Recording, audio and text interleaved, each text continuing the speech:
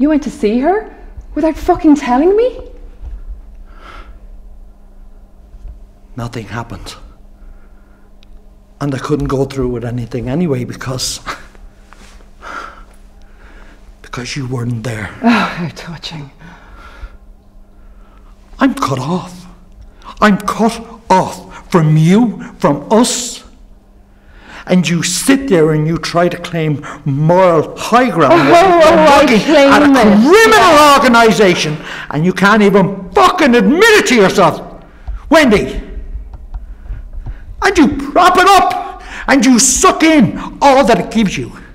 Status, money, control. You know what? It gives me a hell of a lot more than you do, including honesty.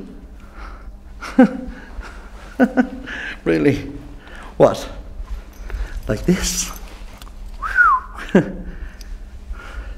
How did you earn that new hunk of metal that's parked outside? What's that worth? A quarter mil? I don't know. I didn't have it appraised. You know what you should be appraising is your conscience. Because you can lie to me about how it makes you feel, but you can't lie to yourself. And if you're there, right in the middle of it, with a bunch of criminals, what do you think that makes you? You don't get to ask me that anymore. I'm going for a walk. Pack your shit.